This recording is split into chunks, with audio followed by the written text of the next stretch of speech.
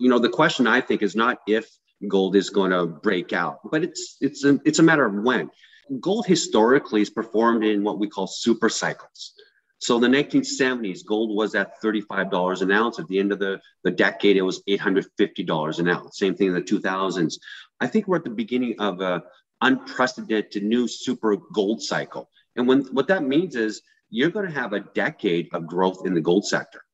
And that is really exciting. And if you look at the trajectory of junior mining companies, from discovery to mine production, that's going to take several years. So I'm not worried about these market gyrations in the short term, 1 or 2 years. I'm focused on the fundamentals. And I keep saying, let's not complicate things. Yeah, the market is doing what it's doing. Currencies are being manipulated by central governments and banks around the world. But ultimately, the fundamentals are going to come out. And the fundamentals, again, are debt is at unprecedented levels and supply is rapidly deteriorating around the world. Something's going to give.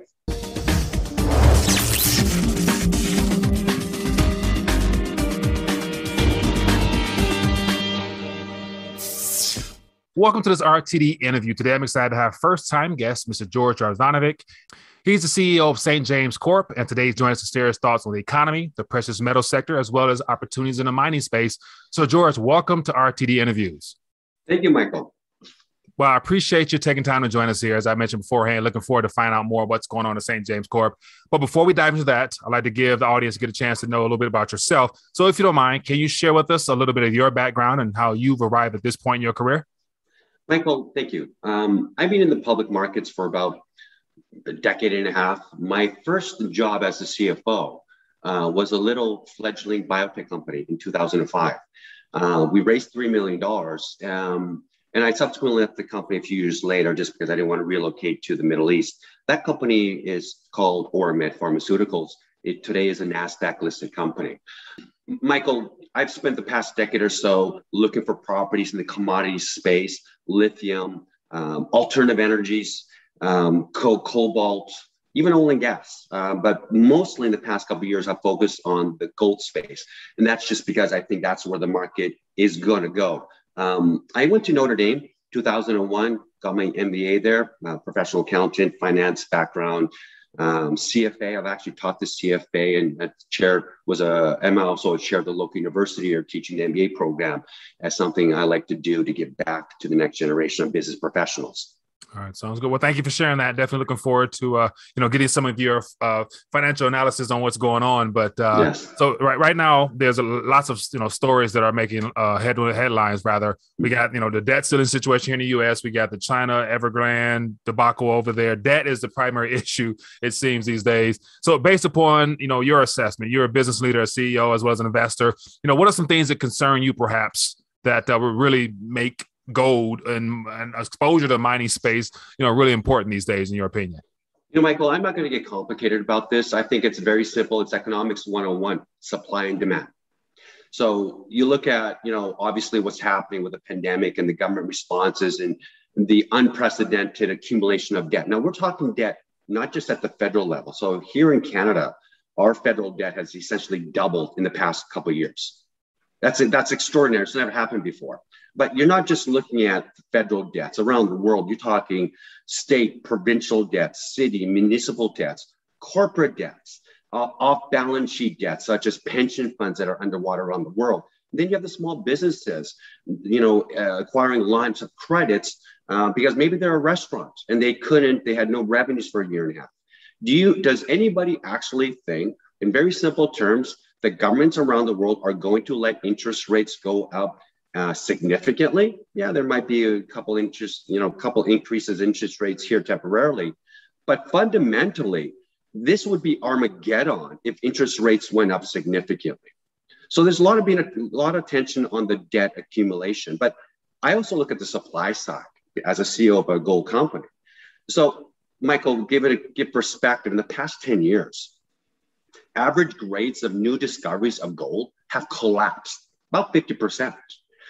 Those discoveries are deeper into the ground. They are in more politically uncertain climates, governments around the world that have political risk.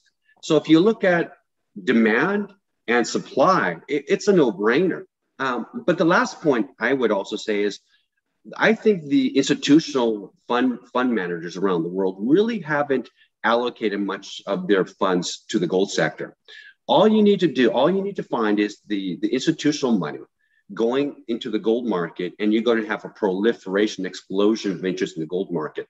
Give an example: the cash on Apple's balance sheet, is greater than the market capitalization of all gold companies in the world.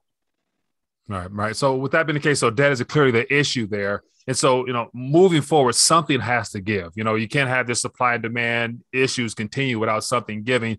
And I'd assume that would be the government liabilities that people are holding, expecting to receive in the future.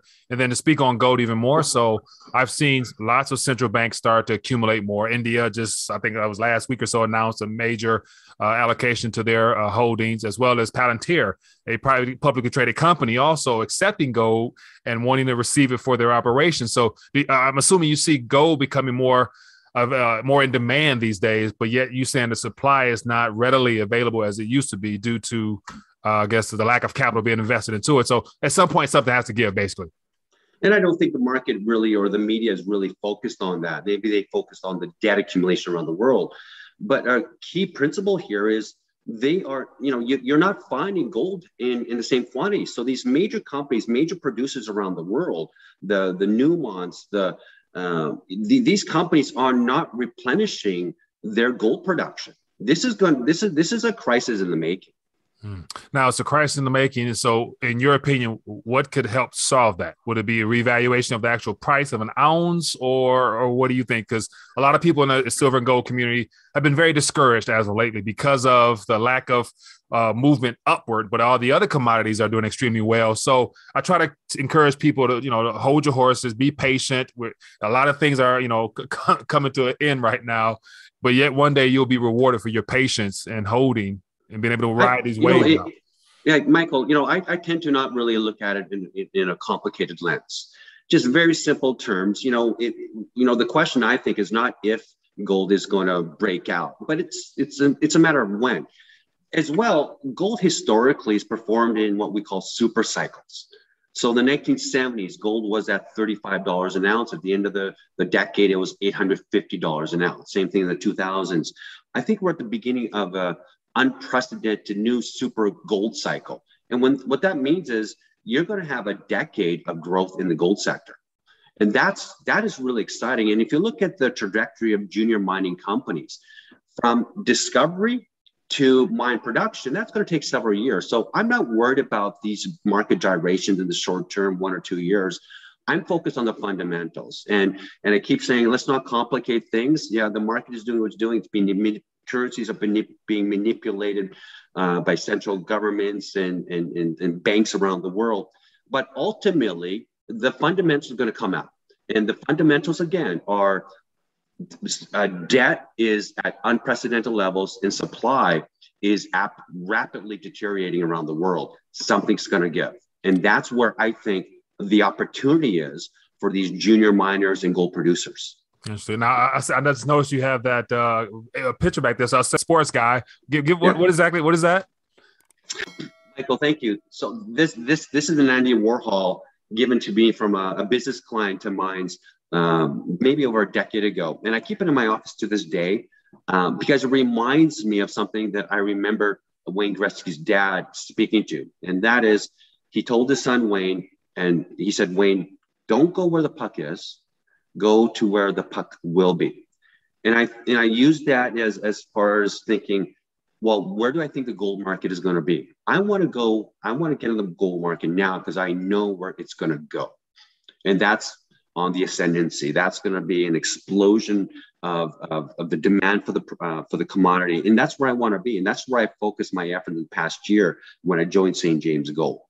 Interesting. Thanks for sharing that. So what I got from that is that, don't worry about so much as to where things are now, the current conditions, because in the long run, you want to be where the puck will end up at. And we know it's going to be a lot higher price wise.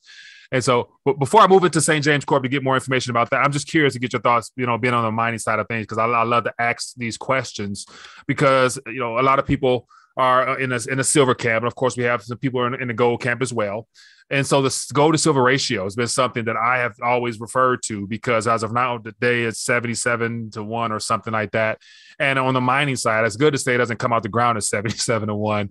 And so, so based upon what you're seeing and what you've noticed over the last, couple of years of you been in the mining space, is that something that, is that will narrow one day? It can no longer, it can't stay that way forever. Am I correct or incorrect? Or what are your thoughts? Yeah, that's a great question. I look at it from a different lens. Gold as a hedge, as a tool for diversification, unbelievable. The market beta of gold relative to the overall market is zero, basically. So it's a perfect hedge.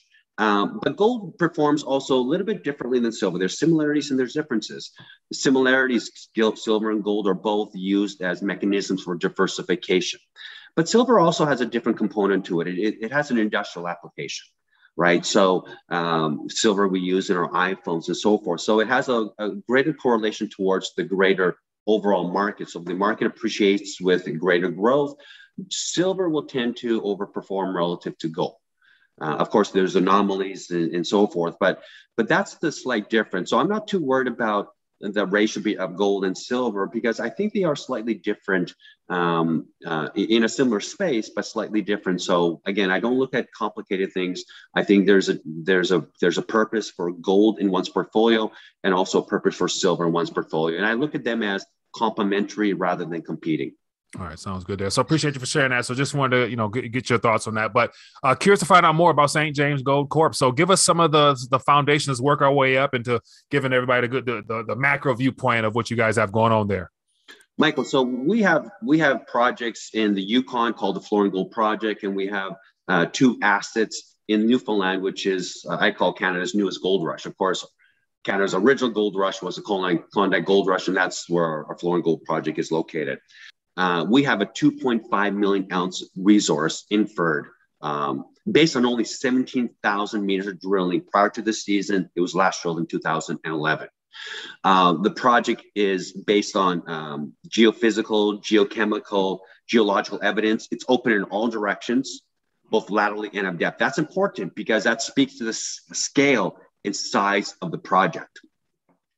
The project itself represents 22,000 acres. It's in the Tintina Gold Belt. The Tintina Gold Belt is an extensive tombstone intrusive rock complex. It ranges from Alaska, where where Kinross has its Fort Knox mine, and goes all the way through the Yukon, where you have companies such as Victoria Gold, Canada's newest gold mine, slated to produce 200,000 ounces per year for the next 10 years. And you have other properties and companies in that region. That's important because we know that these deposits form in clusters. So you have a cluster in Fort Knox, Victoria Gold, Golden Predator. And of course, we're bracketed between Golden Predator and Victoria Gold by about 30 kilometers each way. What's really exciting about this project is that only 80 acres have been drill tested, getting to the 2.5 million. But if you look at the target host rock based on geophysical evidence, what we drill tested, that volume represents less than 1/10 of 1% of the overall host rock. Again, that speaks to the size and potential of this project. Our other projects are based in Newfoundland. We're really excited about these projects. They're called the Grub Line, short for Gander River Ultramafic Belt. And we also have the Quinn Lake property, which is adjacent to Marathon Gold. Of course, Marathon Gold has several deposits. In fact, it's the largest deposit in central Newfoundland. So our Newfoundland properties, Grub Line and Quinn Lake, they are adjacent to Newfound Gold and Marathon Gold. And those are the 900-pound elephants in Newfoundland. I also want to really highlight, this is unbelievably exciting for our company, such a early stage company. But we had Dustin Keats. He's the grandson of Fred Keats. And that's important because the Keats discovery hole in 2019 is what set in place this explosion of interest for Newfound Gold. Newfound Gold is, again, an incredibly successful story. We are adjacent to them. We also are on trend towards these new discoveries. So we're really excited to really build out these projects in the near future. Understandable. So basically, so based upon the area you're in, you're surrounded by a lot of rich deposits. It's already in full bloom. So you guys, I guess, are more so the newer kids on the block.